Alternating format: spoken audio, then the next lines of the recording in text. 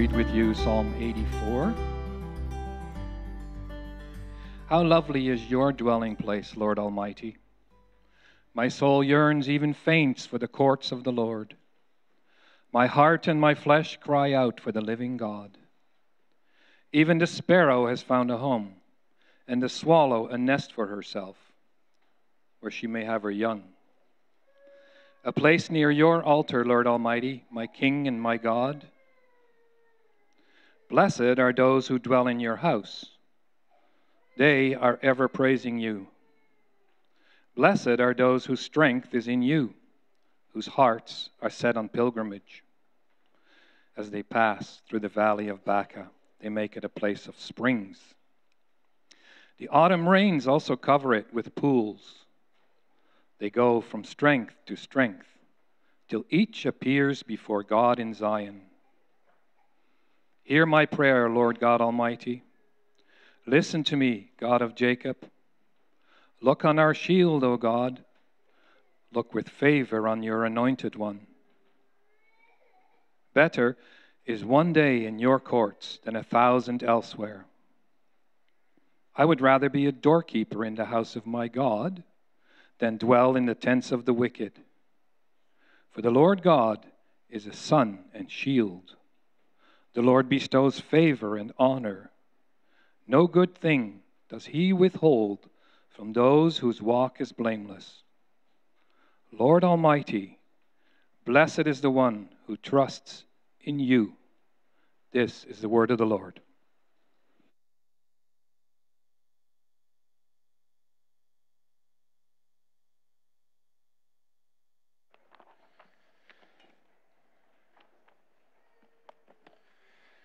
Well, good morning, blessings.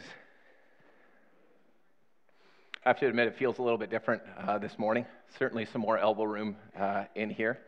A little bit different not having the members of Mercy worshiping with us this morning, but the good news is that even though people may come and go, the Word of God remains the same. And so our routine as a church will remain the same. We will spend our Sundays opening the Word and preaching the Word.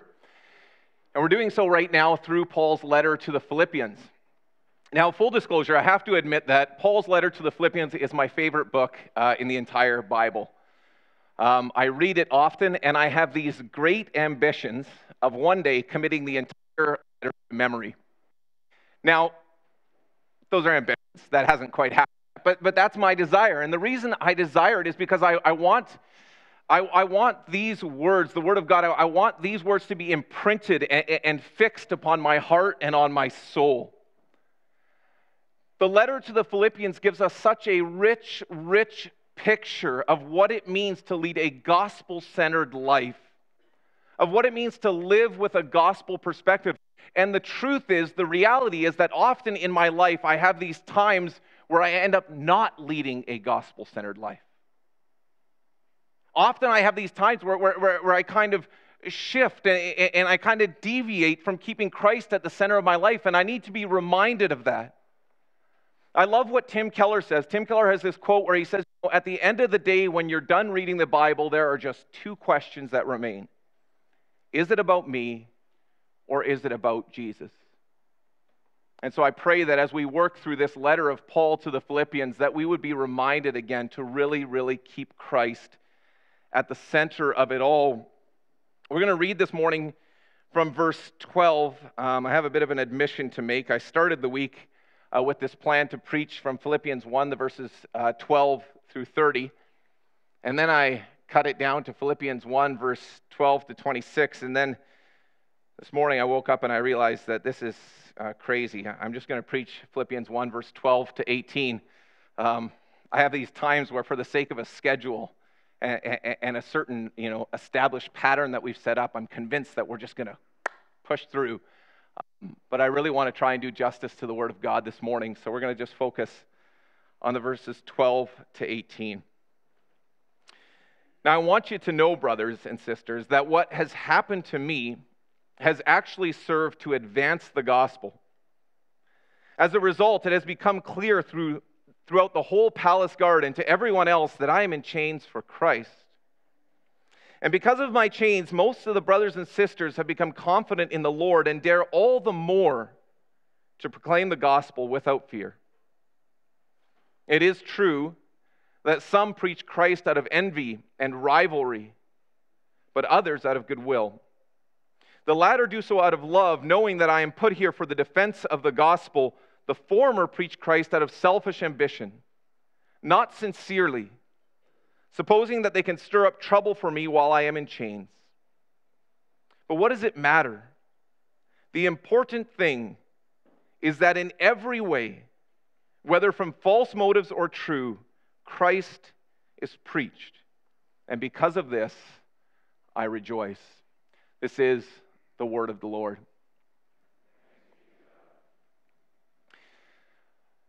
I know this morning that some of you are here catching up on this for the first time, and so I want to take just a couple of minutes to try and get you up to speed with where we're at. As I mentioned earlier, this is a letter that Paul is writing to the church at Philippi. Now, the church at Philippi was one of just many churches that Paul had established over the course of his life. After Paul's conversion, after Paul's Damascus Road experience, after his encounter with Jesus Christ, Paul became this guy who was just sold out, entirely devoted to traveling the world and telling people about Jesus Christ. Now, I want to show you this map this morning because I kind of want you to visualize what this actually looked like for Paul. Paul is a guy that throughout the ministry, he went on 3 missionary journeys.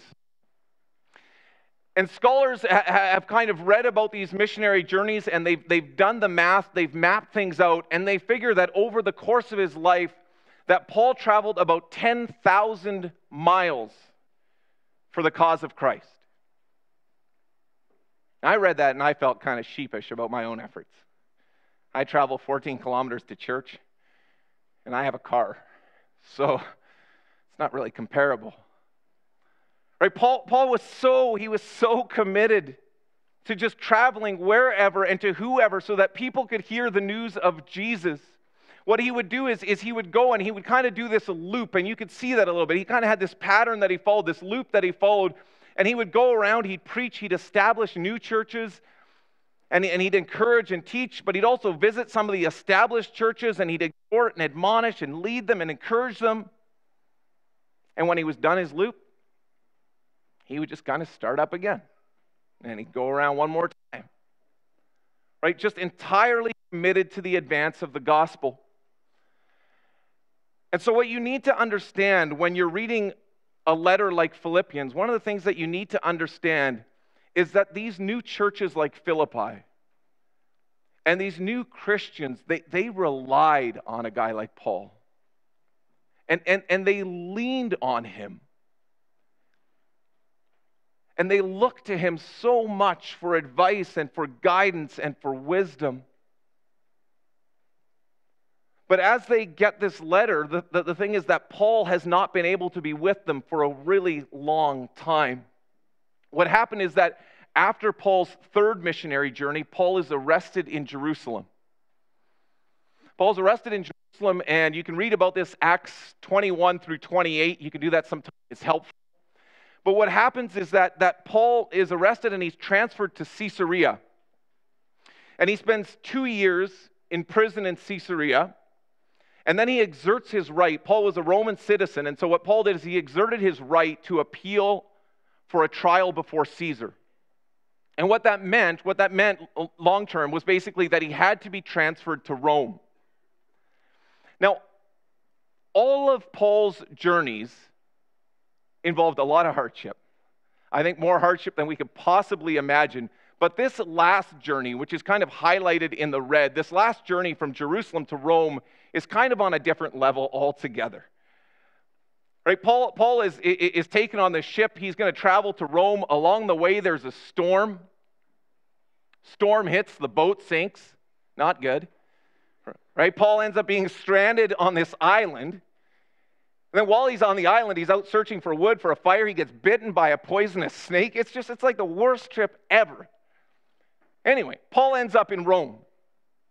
And so it's been 3 or 4 years probably. Think about this, 3 or 4 years since the Philippians have actually seen Paul.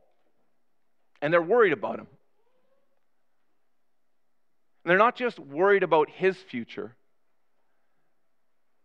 They're worried about the future of the gospel. Right? They had this gospel which was going to transform lives and change hearts and change peoples and save sinners, that was going to change the world.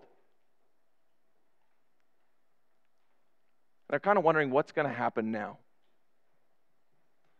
And so Paul, in this passage, Paul writes to them because he wants them to learn to trust God in this. Right? He's not denying the reality of his situation and how hard it is, but he's saying, let's trust God in this. And he offers two reasons why they can trust, and they're really centered on the gospel. And what I want to do this morning in our time together is I just want to focus on those two reasons on why we really can place our trust in the gospel. And the first is this: because the power of the gospel cannot be contained by chains. It's the first thing that Paul teaches them. Paul says this. He says, "Now I want you to know, brothers and sisters, that what has happened to me has actually served to advance the gospel." So imagine this. You have this Philippian church, and they're concerned about Paul. And they're concerned about him, I think we could say rightfully so. I mean, he's been through a lot, and somehow kind of through the grapevine, they've heard about what's gone on. They've heard about his suffering. They've heard about his imprisonment. They've heard about the shipwreck, the whole being bitten by a snake. They're just like, they're concerned about him. So what they end up doing is they send a guy named Epaphroditus. Okay, that's the context of Philippians. They send Epaphroditus to visit Paul in Rome because they kind of want to check in on him and see how he's doing. And so you have to imagine Epaphroditus coming to Paul, and he kind of says to Paul, "Paul, how are you? Paul, we've heard about what's happened. Like, how are you holding up?" But instead of Paul saying, "Hey, let's talk about me," the beautiful thing about this passage is that Paul says, let's talk about the gospel. Right? Let's put the focus where it needs to be. He says this. He says, "As a result, it has become clear throughout the whole palace guard and to everyone else that I am in chains for Christ." Now, the word that Paul uses there for the whole palace guard, it's a word praetorium, and maybe some of you history buffs out there know that the praetorium was a word that referred to Caesar's personal guard. Okay, so this was like, it was a word, this was Caesar's personal troops. They were probably several thousand in number. And what their job was, among other things, one of their jobs at least, was to guard and to watch the prisoners who were going to appear on trial before Caesar. Now, the way that this was done, it's kind of interesting. The way that this was done was a bit different than we might imagine. Often the way that this was done was that the prisoner would be shackled to the guard. Okay, so the guard would come and he would just shackle himself to the prisoner. Great way for him not to get away. And this would typically be done for 12 hours at a time. Now, for most of us, that's kind of a negative thing, if you imagine that. Being shackled by the wrist to some guy for 12 hours at a time. I wonder, how do you sleep? That's kind of awkward. But Paul sees this as a golden evangelism opportunity. Paul's like, so you're telling me some guy is going to be shackled to me for 12 hours at a time? I can just imagine Paul, hey, have you heard about Jesus? Let me tell you about Jesus. Guy's trying to go to sleep. Hey, before you sleep, just like to share something about Jesus. These poor guys didn't have a chance. But Paul's excited. Right? He says, God is doing good things. And he carries on. He says, and because of my chains, most of the brothers and sisters have become confident in the Lord and dare all the more to proclaim the gospel without fear. Paul says, because of the suffering that I've been through, Because of the hardships I've endured, God has actually given me an opportunity, and God has given me the strength to be loyal to Christ, even in this. And it's this supernatural strength, that from the outside looking in, this supernatural strength in the face of suffering that causes other Christians in Rome to look and just to be emboldened in their own loyalty to Christ. And God often does that through the faithful witness of suffering saints. Now, I don't want to give the impression this morning that Paul enjoyed suffering. Okay, and I know we like to tell this story, but I don't want to give the impression that Paul enjoyed suffering. When he was in prison, not easy. Right, the whole shipwreck story, it was hard. Right, Paul didn't enjoy suffering, but he always saw suffering in terms of an opportunity to point to Christ. And God used that in a remarkable way to advance the gospel. There's something interesting I think worth noting at the end of Philippians. In Philippians 4, verse 22, here's what we read there. Paul's closing the letter to the Philippians, and he says this: "All God's people here send you greetings, especially those who belong to Caesar's household." It's interesting that the Philippians were worried because they thought that somehow with Paul locked up, that this would end up kind of containing and limiting the gospel. When in fact it was exactly these chains that God used to bring the gospel directly into the home of the emperor. And I fear that sometimes we're tempted to kind of believe this lie that somehow no good can come out of suffering. This idea that somehow God can't use difficulties and sorrow and trials, that somehow God can't use that ultimately to be a blessing. But when you live with a gospel perspective, when you start to see things truly in terms of Jesus, you discover that that's just not true. And we don't always understand it perfectly, but God works in profound ways and often through suffering. I want to illustrate this for you this morning. I want to show you this map. This is a map of the World Watch List 2019. Some of you have seen it before. It's produced by an organization called Open Doors USA. It's a group that surveys Christians around the world. And basically what it does is it determines, through this list, the 50 countries in which Christianity is persecuted the most. All right, so these are the 50 countries in which Christianity is persecuted the most. They're listed in order of severity, with North Korea being at the top. These are places where Christians face pressure, sometimes social pressure, economic pressure. These are places where Christians face violence, where they face death on account of their loyalty to Christ. Now, I decided this week to compare this list with a list of the 40 countries where Christianity is growing the most. And this is what you discover. Check this out.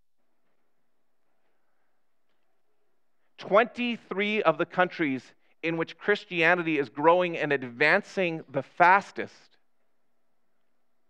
are on this list of 50 countries where Christianity is persecuted the most. What I find particularly interesting is that in 7 of the 10 countries in which the persecution is most severe, it's exactly the places where the gospel is growing by leaps and bounds. It's as if people are trying to close down one church over here and 3 more pop up elsewhere.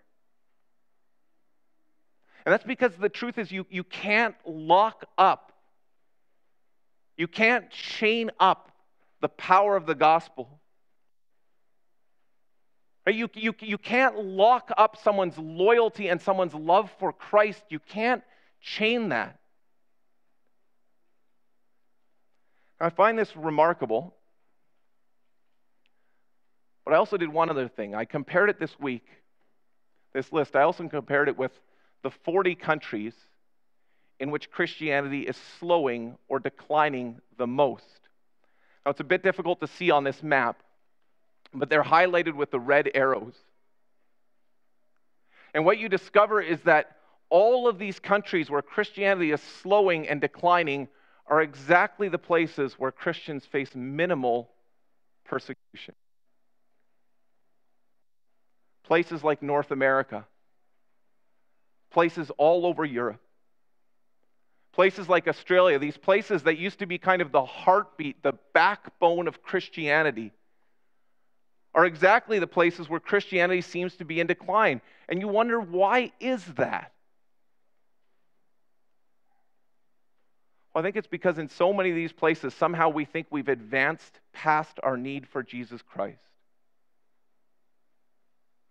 In so many of these places, we have decided to satisfy ourselves with other things.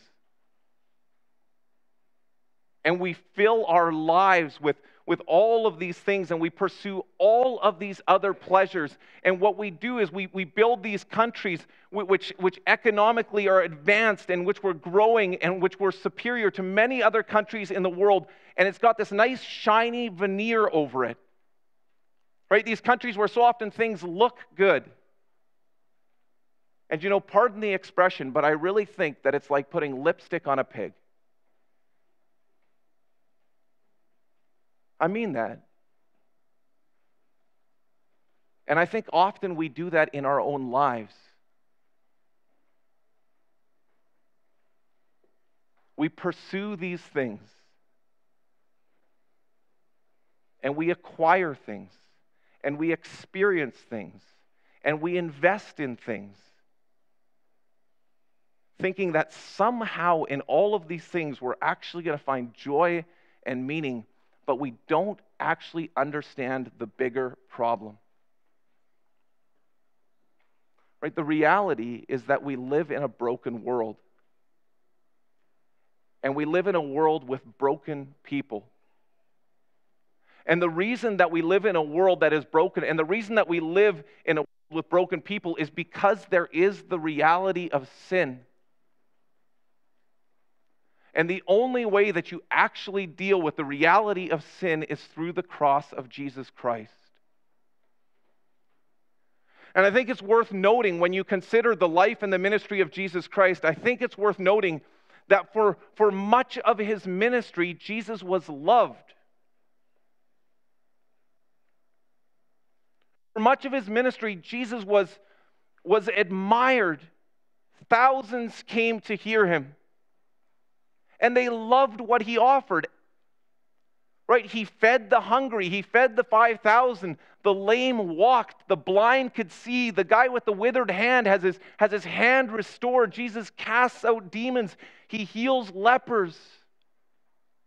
And people love it.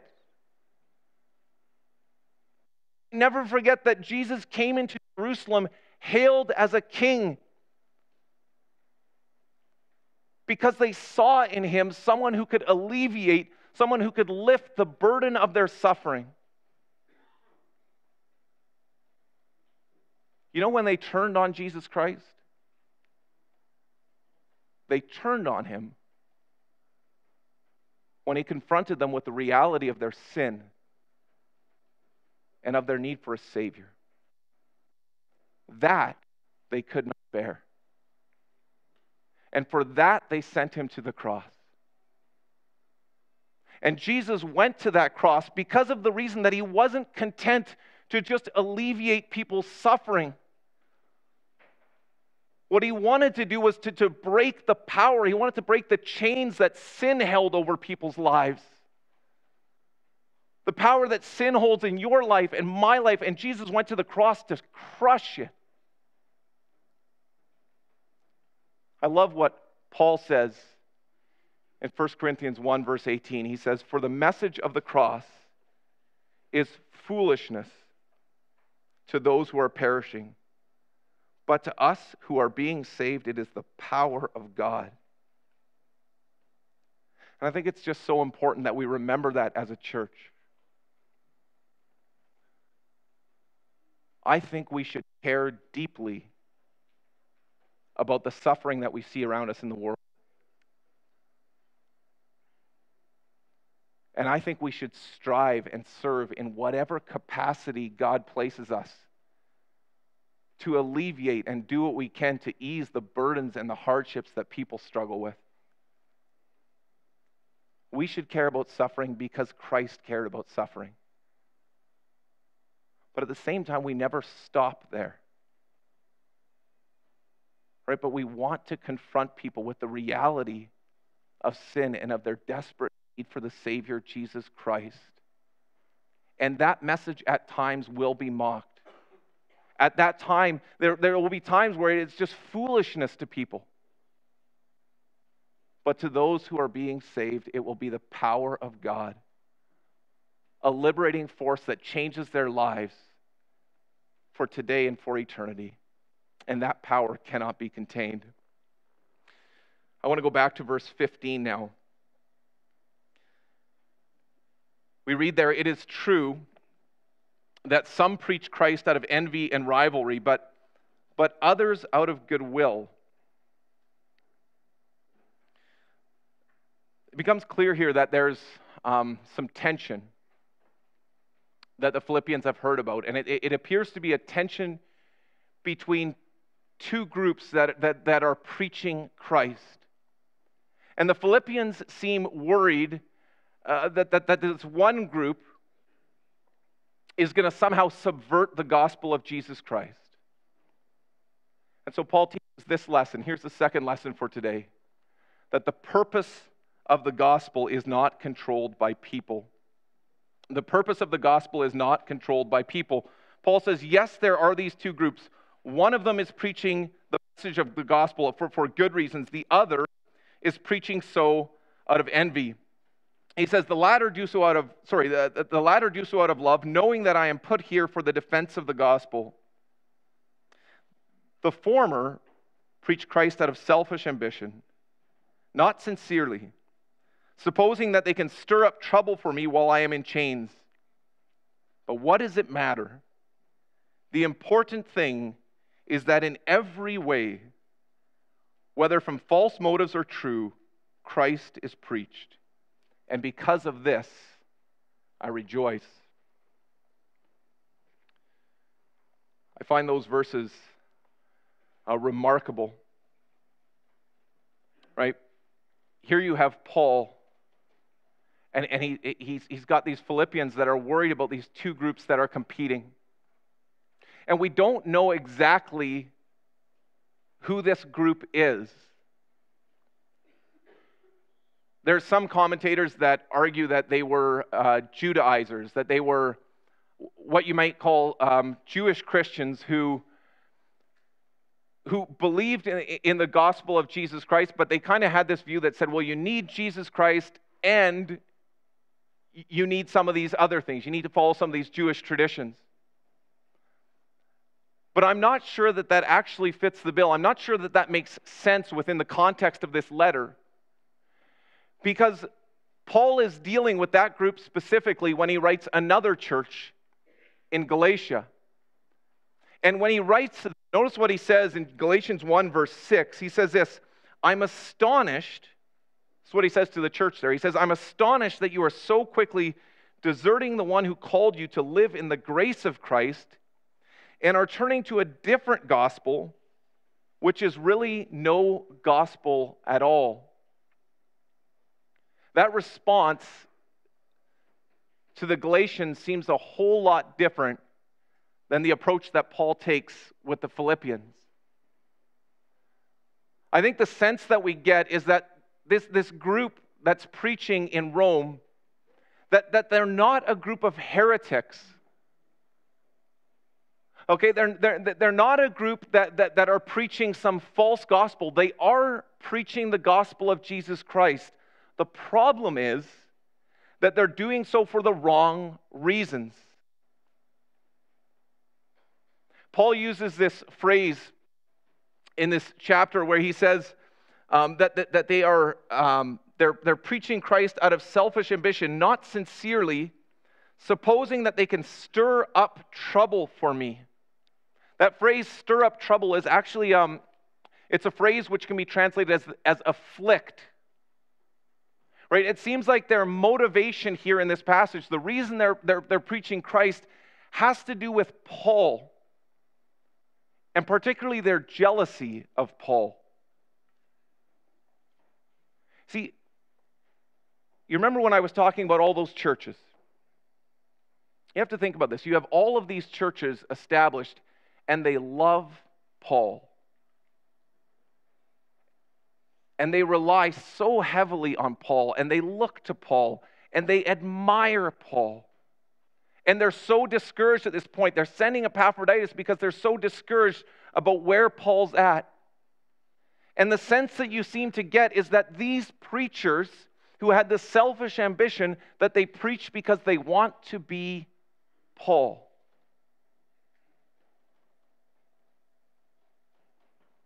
They preach the gospel, sure, they preach Christ, but it's because they want to be admired the way that Paul was admired. They want people to look to them the way that they looked to Paul. They want people to rely on them the way that people relied on Paul. And so they're not preaching so that people can see Christ. They're preaching so that people can see them. I just want to be honest with you that this is a temptation. This is a temptation that faces all preachers. I think it's a temptation that faces me.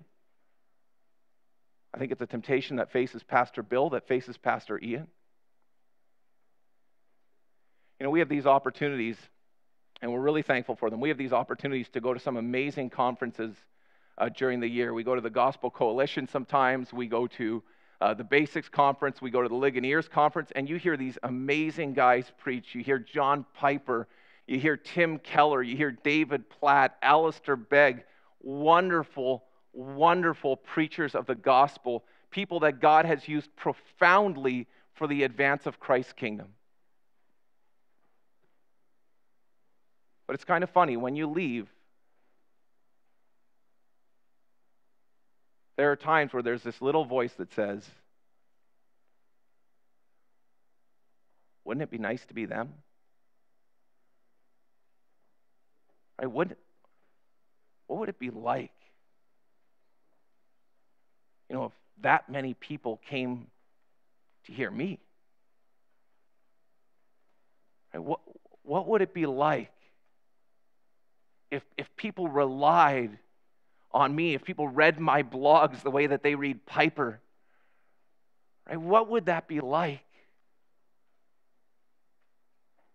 And it becomes so easy that instead of preaching so that people can see Christ, you preach so that people see you.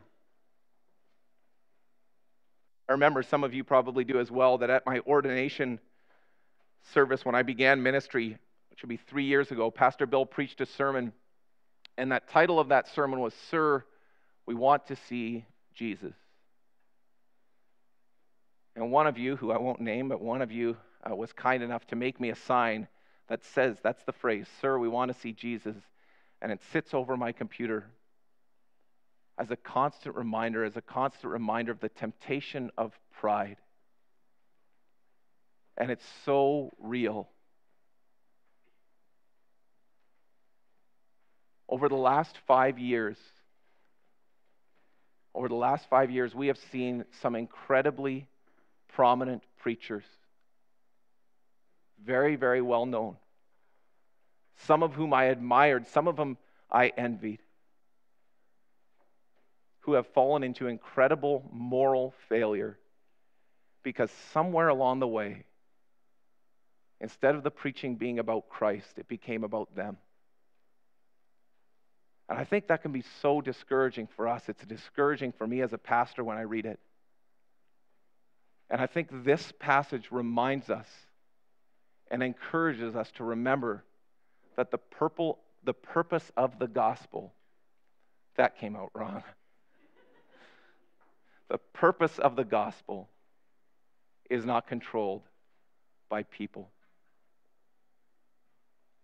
I want to close with just a couple of things. I don't want to leave you with the impression that we shouldn't care about motives. I think Paul cared deeply about motives.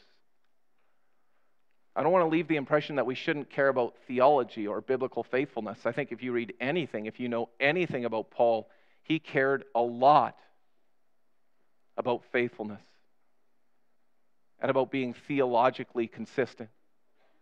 I think those things mattered to him a great deal, but what he had the wisdom to realize is that God can use broken, weak, sinful people, sinful preachers even, to bring people to a saving faith in Jesus Christ. The other thing I was thinking about was this last phrase. The important thing is that in every way, whether from false motives or true, Christ is preached. And I just read that again and again and again. The important thing is that Christ is preached. The important thing is that Christ is preached. And I was thinking back to a few years ago when we began kind of our partnership here with Stanley Avenue Church.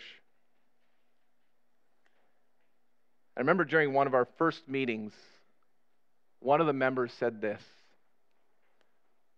They said, the most important thing to us is not that there is a Baptist church here, but that there is a faithful witness to the gospel of Jesus Christ. The important thing is that Christ is preached. And I have to think, and perhaps wonder, would we have said the same if the roles were reversed?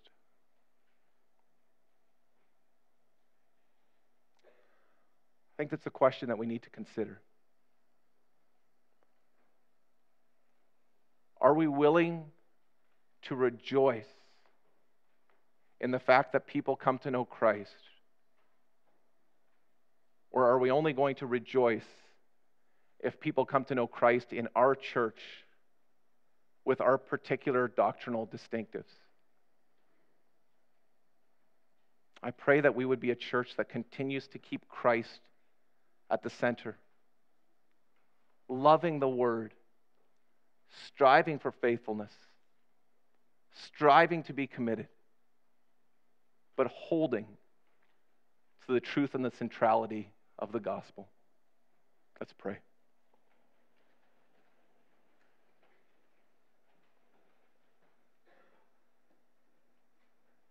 Our gracious God and Heavenly Father, Lord, we thank you once again this morning that you give us the opportunity to just consider the gospel. The simple truth that you love sinners, that you love broken people, that you love weak people, and the beautiful truth that you use broken and weak people. And we pray this morning, Father, that as we reflect on the gift that you've given us in Jesus Christ, that you would open up our eyes by your Spirit to recognize our need. We recognize that we live in a world, we live in a culture where there is not a great deal of persecution, at least not overt persecution against the Church of Jesus Christ. Lord, in so many ways we gather in freedom, we don't have that many cares. And yet the truth is that those are often the things that allow us to fill our lives with things that are not central, and to look to other things as our greatest need. And so, Father, we pray this morning that for those here who don't know Jesus Christ, who perhaps come here and who've been looking to other places, who've been looking for other things, who've been pursuing all of these pleasures, we pray that you, by your Spirit, would use your word to lead them to the cross so that they can repent and believe, and that you forever will smash the chain and the power of sin that enslaves and that captivates our hearts. And we want to pray this morning for the places in our city that preach the gospel of Jesus Christ, the places where people are called to faith and to submit their lives to the Lord and Savior who has conquered all by his death. And we pray that you would bless the preaching of that word. And Lord, we recognize that we need wisdom. And we recognize that we have within us a deep desire and a loyalty to your word. But Father, help us to recognize that your gospel is not under our control. That we don't control the results, but that you do. And so we want to pray that you, by your Spirit, would be working powerfully, not just in this place, not about building our kingdom, but that you, all over this city, all over this country, and all over this world, would be gathering people together who truly are loyal to the Lord Jesus Christ, who are willing to leave everything behind to follow him. And we do pray for those countries where there is a great deal of persecution, or those countries where people are really forced to wrestle with the question, what matters most to me?